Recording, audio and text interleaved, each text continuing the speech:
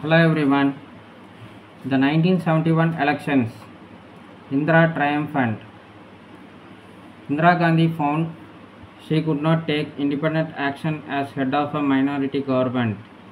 Her efforts at progressive legislations were obstructed by the Supreme Court as well as the Parliament. She got the nationalization of banks through a presidential ordinance after clearing the legal lacuna pointed out by the court. The abolition of privy purses not only failed to get passed in Parliament, the constitutional amendment fell through just by one vote in the Rajya Sabha, but the presidential order derecognizing the princess that Indira Gandhi brought in was nullified by the Supreme Court. In December 1970, Indira Gandhi recommended dissolution of the Lok Sabha and called for early elections. The nation thus went to the polls in 1971.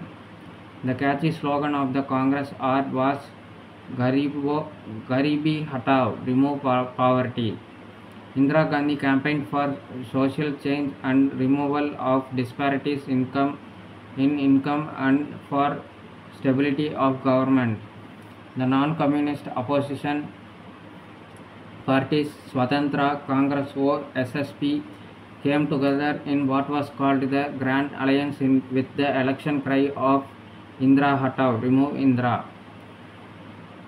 Congress won the election with a good majority, probably because the voters showed maturity in preferring to vote on national issues rather than fall prey to political patronage. Indira Gandhi was now well on her way to dominating the political scene for a long time to come. India's victory over Pakistan in December 1971 and the subsequent creation of independent Bangladesh out of the erstwhile East Pakistan in the Liberation War gave a big boost to the image of Indira Gandhi. In the state assembly elections in March 1972, the Congress came to power in many states.